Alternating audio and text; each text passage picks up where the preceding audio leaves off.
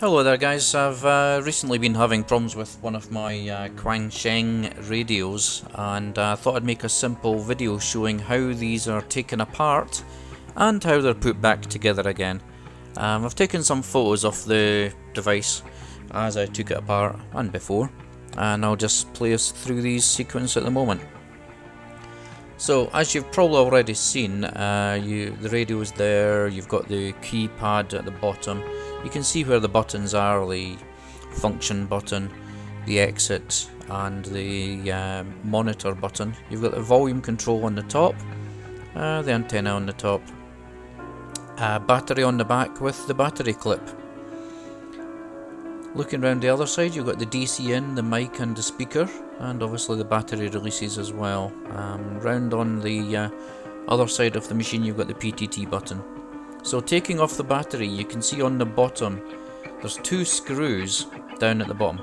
To take this device apart you need to remove these two screws. When you remove these two screws, you then should secondly pull off the knob on the top, unscrew the aerial, and you'll see there's these rings that are on the actual knob and on the antenna. You'll need to get a circlip pliers or just a normal pair of pliers, or just be careful taking them off using a screwdriver, just nudging it around. That's what I did anyway. You can also see on the top you've got the screw, the LED for the transmit and receive. So moving on again, that's the back starting to be released off the machine. You'll see it's sliding out and pulling downwards. Now when you do get it released, you'll see that there's two sets of pins that you need to pull apart to try to get this disassembled. So when you actually do get it released, you'll pull it apart and you'll see the two separate boards that comprise of the radio. I'm showing you these boards a little bit more accurately, a bit closer. You can see the strips of pins and sockets, and you can see the processors and well, whatever else is going on inside this radio. Moving on to the issue I had as I was trying to see if there was a problem with the antenna sockets. This radio in particular has problems with receiving signals. Very, very poor performance as a radio. It won't even hear without muting the squelch in the same room. It's ridiculous, but there's no antenna breakages, there's no problems on the antenna socket itself, nothing that could be seen.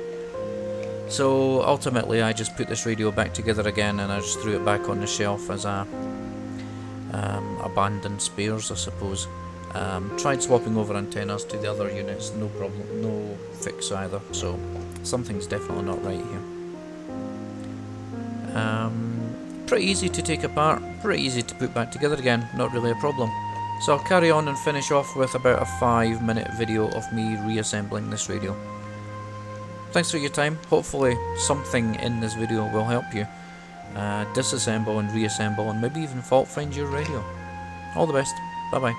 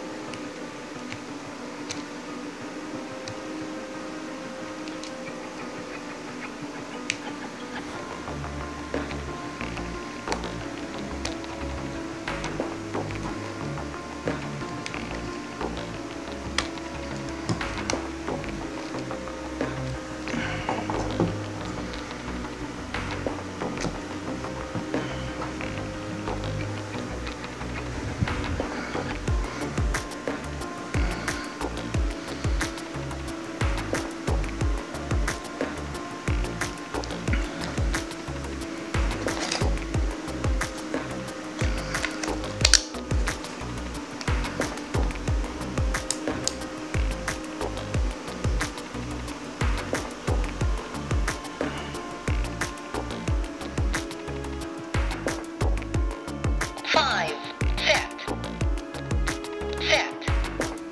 1, 3. 1, 2, 3, 4, 5, 6, 7, 8, 9. 0. Save channels. Upward. Downward.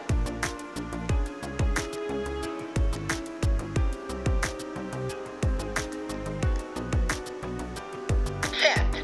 Display channels. Set. Set. VFO mode. Set. Exit. Downward. Downward. Set. Scan downward.